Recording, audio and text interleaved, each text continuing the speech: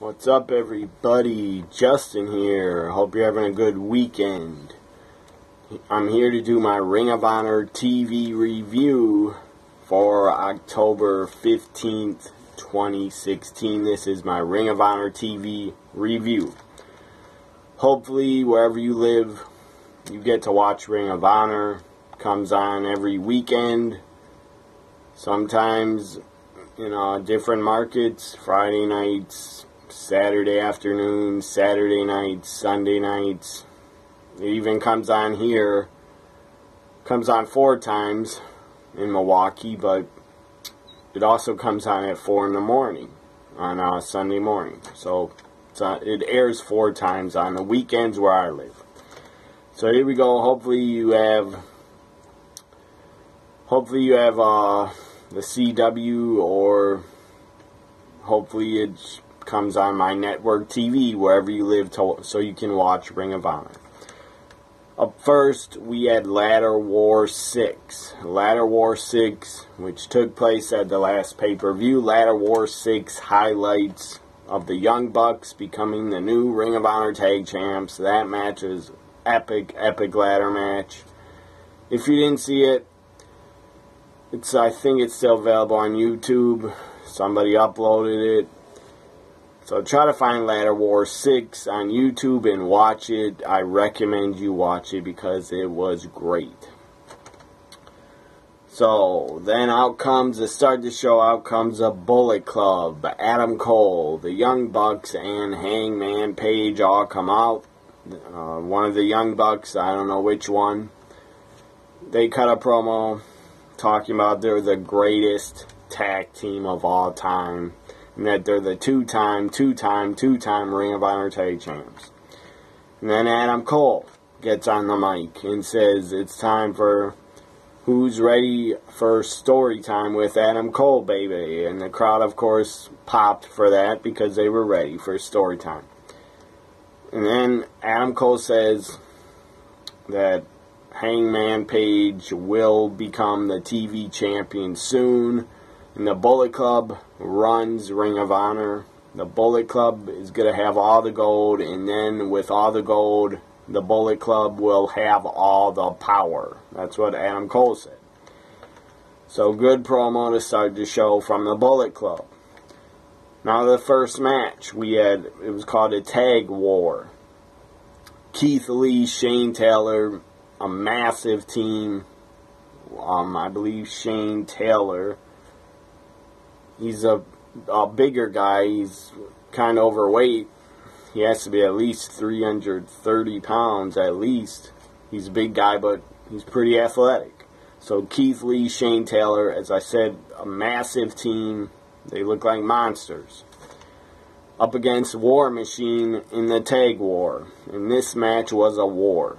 Started off fast and furious with War Machine diving through the second rope, diving to the outside, taking out Keith Lee and Shane Taylor. And then they brawl on the outside of the ring for probably the first 5 or 10 minutes of the match. They're brawling and fighting on the outside, throwing each other into the barricades, just brawling. I don't know where the ref was. They should have been counted out. But maybe they climbed in the ring and broke the 20 count. I don't know. They must have broke the count and I just didn't realize it.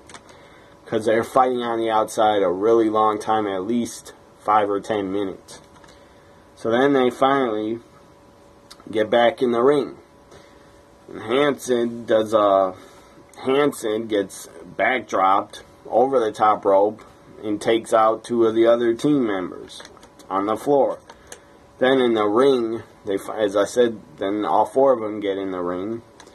And finally, it's about time they all 4 get in the ring. But again, it was called a Tag War. So that's what it was, a war. Then Rowan gets and hits a T-bone suplex on the over 300-pound Shane Taylor. That was damn impressive. T-bone suplex by Rowan. And then Hanson was up, and he gets thrown into the corner and flips over the corner like Ric Flair does a Flair corner flip. That was pretty funny that Hansen did that. And Hansen goes to the outside, off the top rope, gets caught in a chokeslam, gets chokeslam, sit out power bombed. Hansen kicks out of that. Then Hansen gets double chokeslammed by both guys, kicks out of that. Then Hansen gets busted open. Somehow he got busted open. Maybe he bladed. I'm not sure. Maybe he had scar tissue on his forehead and he got punched too hard and maybe that made him bleed. So Hansen is busted open. Shane Taylor then gets a backdrop and leg drop combination from War Machine. I think that's their finisher. Backdrop by Rowan. Hansen off the top rope with the leg drop. But Shane Taylor kicks out of their finish. Out of their tag team finish. I believe that is their finisher. And then Keith Lee goes up to the top and tries to do a moonsault. Keith Lee's like close to 300 pounds. He does a moonsault, but he misses. Then Rowan gets up and he hits a Canadian Destroyer on Keith Lee. That was damn impressive. He hits a Canadian Destroyer. Big guy, Keith Lee, actually flipped over and got hit with the Canadian Destroyer. So then 1, 2, 3, War Machine wins it after the Canadian Destroyer by Rowan. And then right after they get attacked, War Machine gets attacked with steel chairs. And right in the face, Rowan gets a chair bashed right in his face. It looked pretty brutal. So War Machine wins. It was a good tag match. There was a lot of brawling. And it was good. I enjoyed it. Now we go to Caprice Coleman of the Cabinet interview backstage promo talking about the 6-man tag team tournament that the Cabinet is going to win. Up next we have a 6-man tag team tournament match. First round. The Cabinet taking on 3 young guys I'm not really that aware of. I've never seen them wrestle before, but they have been in Ring of Honor before, I believe. So the Cabinet, Kenny King, Reb Titus, Caprice Coleman, the Cabinet. Before they start the match, they take a knee. That was pretty funny. They take a knee out of protest. So the guys' names were, one of them was against the Cabinet, Ali, Jason, Kincaid, and LSG. LSG is for the guy's initials. I forget the rest of his name. So this match is pretty entertaining. As I said, it was a first round match in the 6-man tag team tournament. The Cabinet's opponents, 2 of them went up to the top rope. One of them was in the corner and was going to run, and they were all going to do drop kicks. This was pretty insane. Springboard, coast to coast, double drop kicks. It turned into a triple. It was a triple drop kick in the corner to one of the members of the Cabinet. That was awesome. So anyways, the Cabinet wins. They go on in the tournament. I expected the Cabinet to win in the 6-man tag team tournament. Up next we have the main event. Jay Lethal going up against Silas Young in the main event. This match started off great. A lot of great wrestling, a lot of great counters. It was great at wrestling. It was a great match. It could have been way longer, but they had TV time remaining. There was only like maybe 15 minutes left in the show when they started it, so there wasn't that much time. But the wrestling they did in the first 5 to 10 minutes was great wrestling. It was tremendous. Jay Lethal wins it, and Adam Cole came out. He was on commentary. The world champion was on commentary. His future challengers at the next pay-per-view final battle will probably be Kyle O'Reilly, Lethal, and probably Silas Young. It'll probably be a 4-way match, or 4-corner survival, or maybe it'll be a triple threat or just a one-on-one match. I'm not sure. But the next challengers for the Ring of Honor World title will probably be Lethal, Kyle O'Reilly, or Silas Young will challenge for the title next, probably on pay-per-view at Final Battle. So Jay Lethal dove to the outside, did three dives through the ropes. That was awesome.